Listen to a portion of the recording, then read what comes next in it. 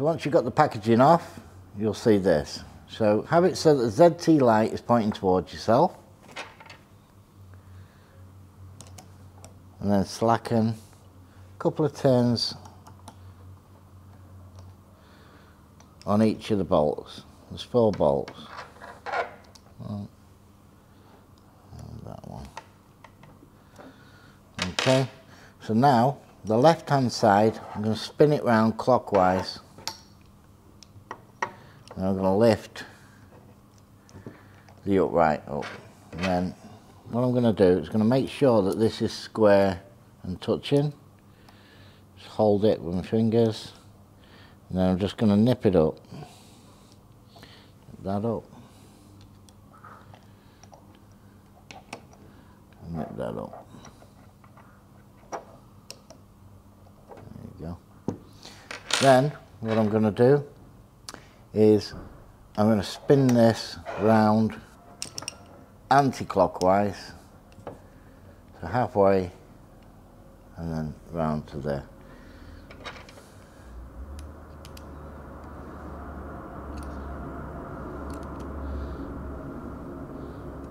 So if you remember, the left hand side clockwise you turn it, the right hand side anti-clockwise. And we're just going to nip these up.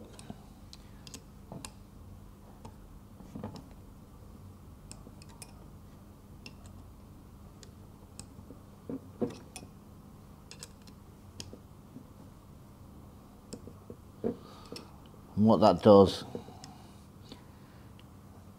there you go, it pulls everything square. So there shouldn't be any gaps between the metal here. Should be nice and together. And then just give them a once over and a good old nip. Strong bolt, see, so you can give it a good old nip. And then it's not going to move, and then it should be dead flat. Like that. Right, now, next thing is to put the handle on. So you'll see there's a collar on the handle. So push that through the left hand side. Then what you're going to do is put another collar in. Push that on.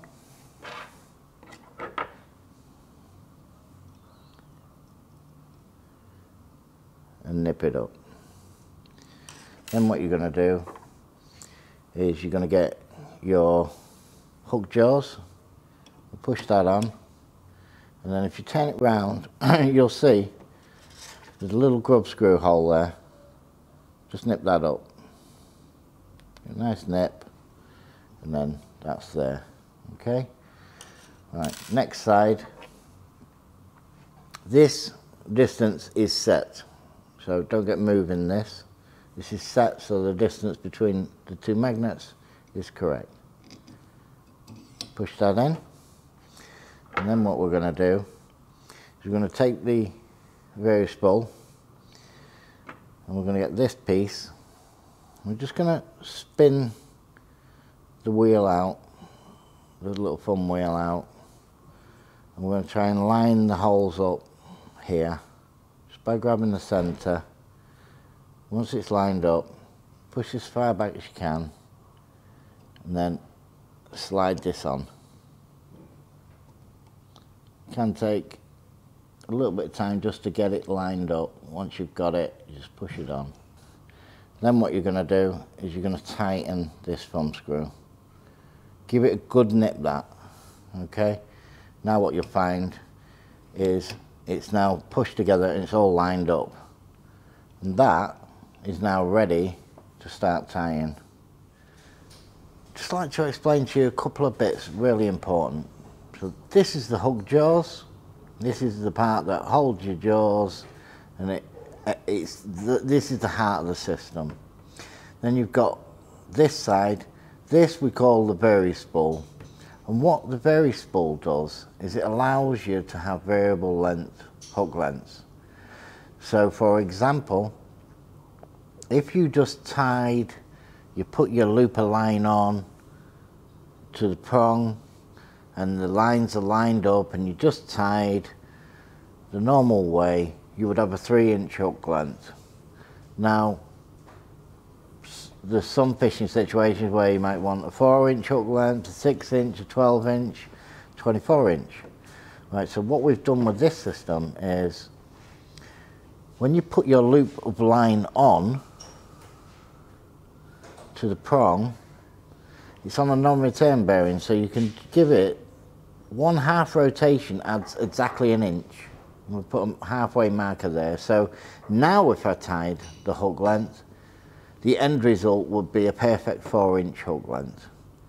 And if I wanted 6-inch hook length, then obviously I need to give it a full rotation from the half. So it'd be 1.5 rotations from the start, because the circumference of this is 2 inches. So for every rotation, you're adding 2 inches. So you can literally tie any length, hook length, within reason before that spool gets filled up. So that in a nutshell is what the various spool system is about.